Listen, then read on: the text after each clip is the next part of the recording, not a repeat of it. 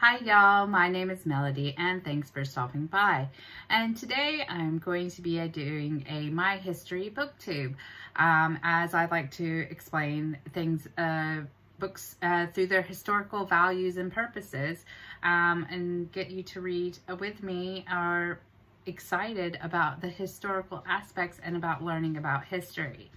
In this one, I'm going to go over a book that I read. It is an autobiography. It is a modern historical autobiography, as it is by Michael Fuller, who was Britain's first ever Black chief constable in the police here.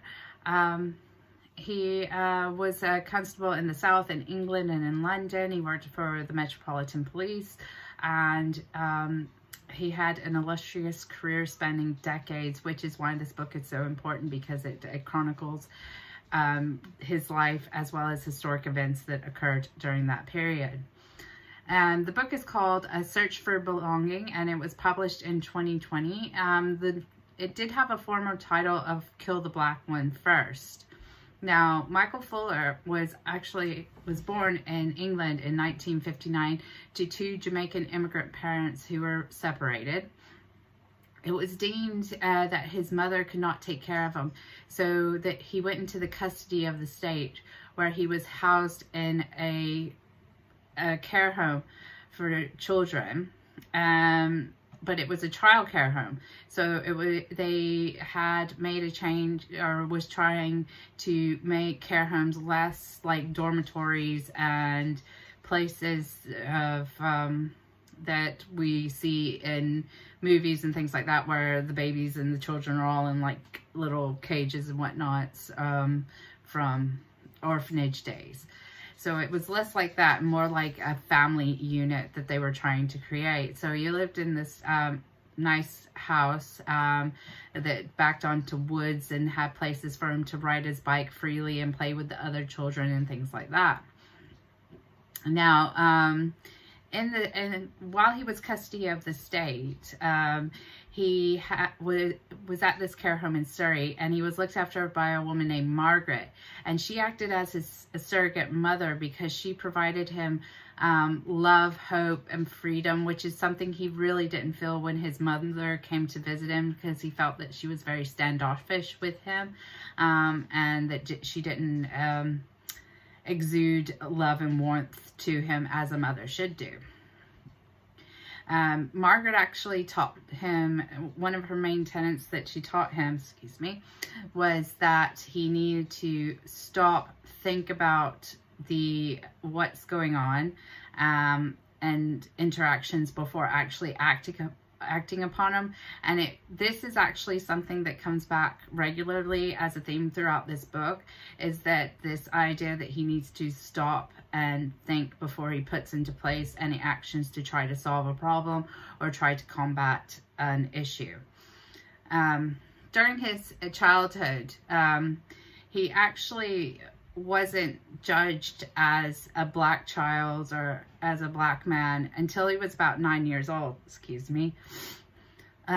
when in the local paper they described him as, excuse me for saying this, a colored boy in a school production, whereas they didn't point out the colors of any of the other children, but because he was Black, they pointed out his color in the newspaper, which is not very good these days, but I don't know if that's the way they saw things, or that's the way they were dealt with things in Britain in the 1960s, as it's very different from what I grew up with. But then again, I was born in the 80s, so and like I said, this is a good look back on modern history as well for that. There is a point in the book where there's a burglar who breaks into his home and and he sees his face coming through the window, and that kind of haunts his dreams and things like that, and becomes like a sort of like nightmarish type of incident to him. However, for the most part, this house is a safe place for him. So while with Margaret, he actually devours police TV programs and decides that he wants to join the police, as he believes in justice and that people should have consequences to their actions. So like I said, his mother occasionally visits, but she's very standoffish. But he visits his father's home and the Caribbean family there, and they constantly, if he mentions he wants to be police, they constantly tell him why he can't join the police can't be trusted, that they're against black people and that sort of thing. They move from the big country home to a house in a town, and he experiences further instances of racism within the school, including from his teachers, because there are National Front flyers handed out at school which talk of sending immigrants home and joining the National Front to take back our country. It's kind of like that sort of I would say BNP Brexit mentality that goes on here at the moment. The immigrants are going to take our jobs sort of thing. And he finds out that it's one of his teachers that does it, which is really shocking. I don't know if it is like I said, I don't know how shocking it was in the day, but it is quite shocking that somebody that he is learning from and trying to respect is being this racist to everyone. Well, to black people, while having a black student that they're trying to teach. And that's just something that boggles the mind, because to be a teacher, you need to be open, you need to be inclusive, you need to like not treat anybody less than sort of thing. And that's completely what I think that goes against the value of teaching, is to be like that. So during this time, he begins to use running as an escape, where he can think about the situations like Margaret taught him and how to deal with them. And also during this time as well, as I say, he's a very good student, so he's doing really good in his exams, and he gets into the police academy, however, people are saying that he's smart for a black person, so it's that sort of like casual racism going on there. Like, they didn't think he could be good at running and be smart at the same time. It was just it's just a blatant bit of racism right there.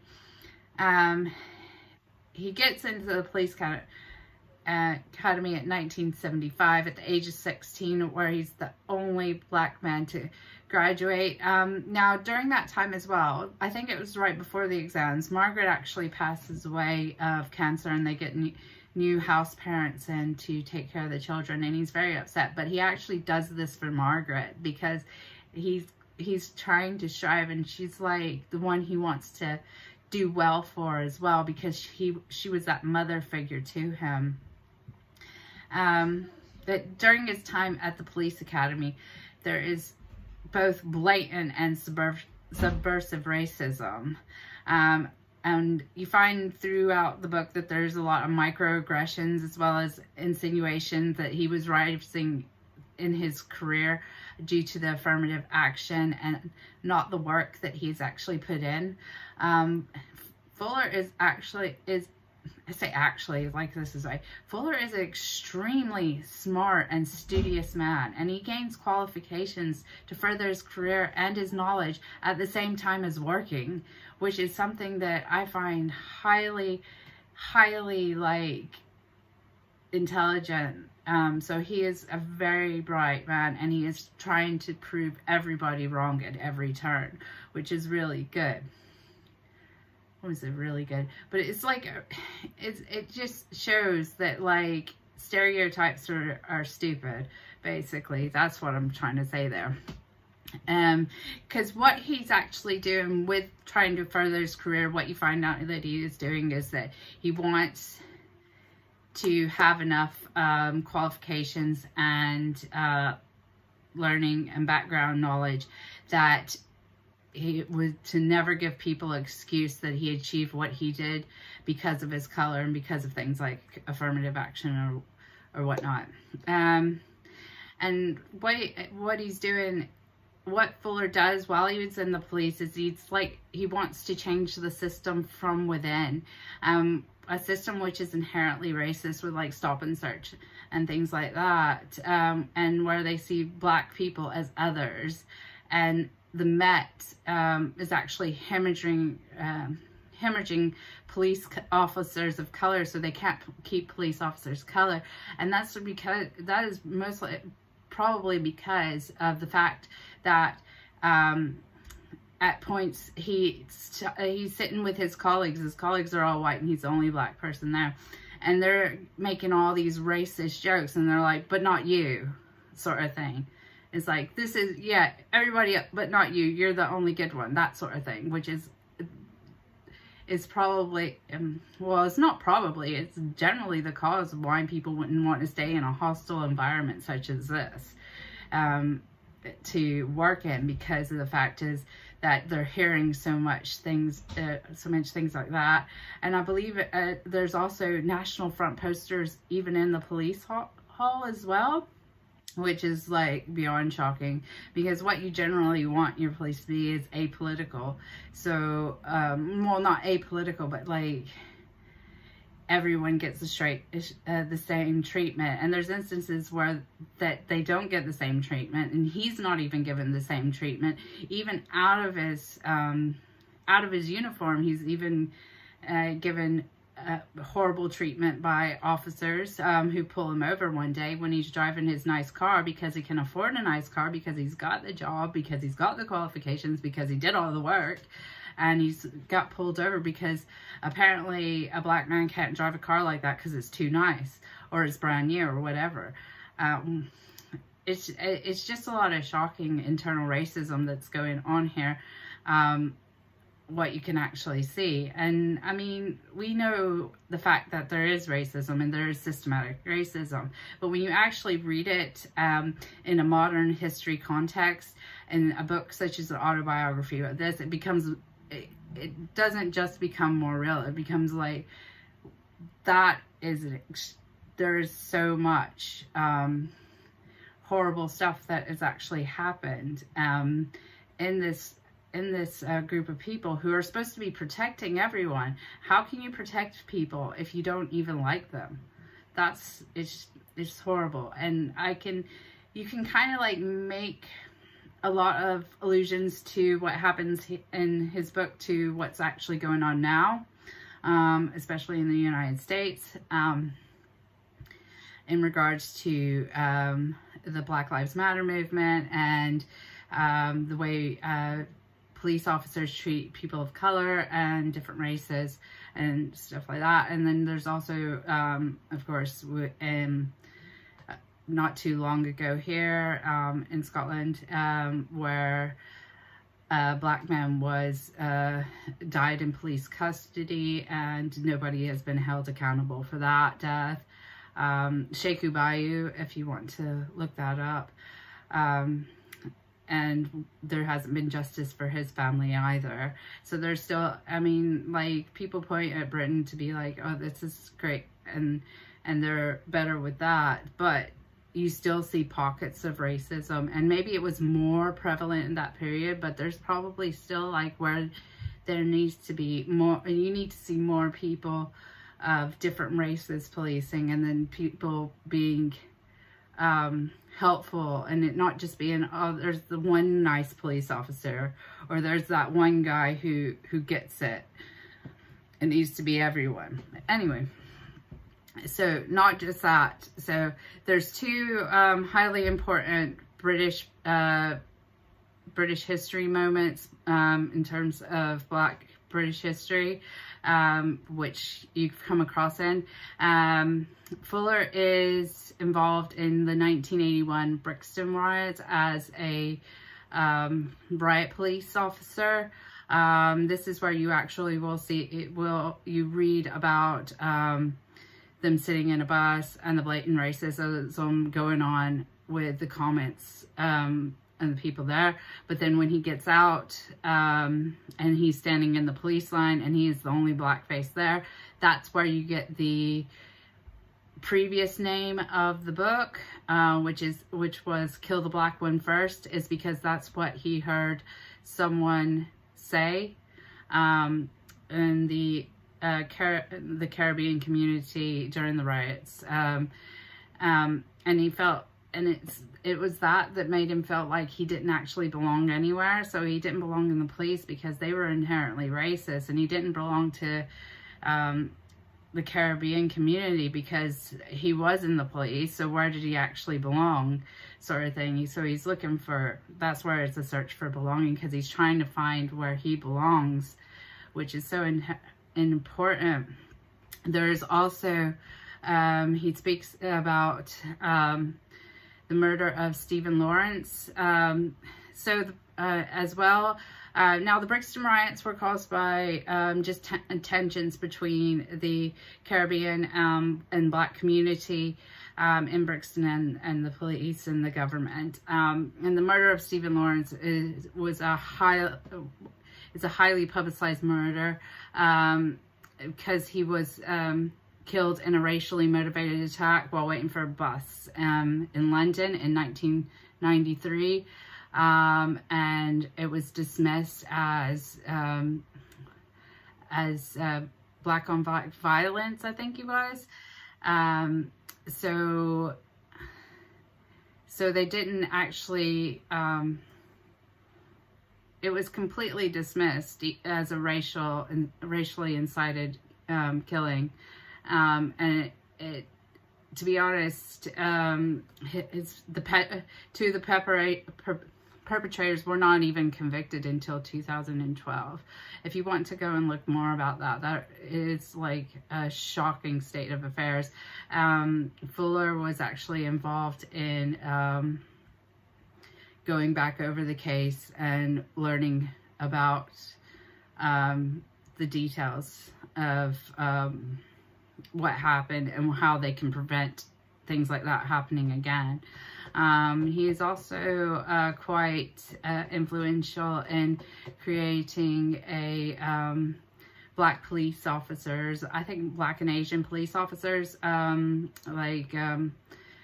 club, but like a group within the police for them to be able to let out their grievances and tell people how they're feeling and try to make the police better for black and Asian people and the police officers or people of color. Also, he did a lot of things in reduction of crime and reducing the crime in the areas that were high crime, and he was very successful in everything that he did. So the book itself is a modern history.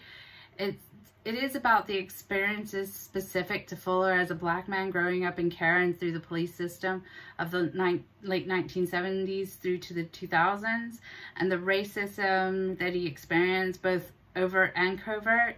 But it also documents how he struggles with his identity as a black man and the son of Jamaican immigrants. Fuller does successfully work within the Met to make changes to the system, and especially in community policing, because that's what actually started the problem with the Brixton riots.